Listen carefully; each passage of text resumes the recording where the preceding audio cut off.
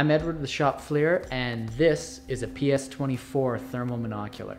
This is the smallest, most affordable thermal unit on the market.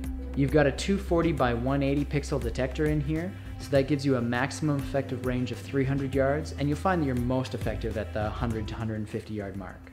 Maximum range is always calculated from a man-sized target to illuminate 1 pixel, so if you're looking to identify what you're looking at, you do have to be a little bit closer.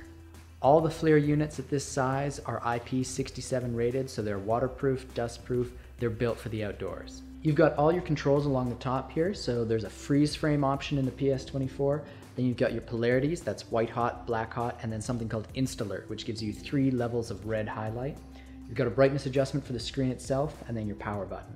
These run off an internal lithium-ion battery that charges via USB. Generally that battery is going to last you 4 to 6 hours, but you can charge it on a car charger. The rear end, you've got an eyepiece and then a diopter. So the camera is autofocusing, but you can adjust the image in the screen to match your eyes if you wear glasses, that sort of thing.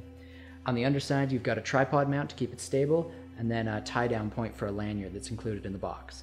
Up front, you've got a rubberized lens cap that protects your germanium lens, and then there's also the option for a white light that you can activate there. This is your most affordable dedicated thermal system that is small enough that you can pocket it, but it'll run all night in all kinds of weather. You can find out more about the PS24 and all the other Scout units on ShopFLIR.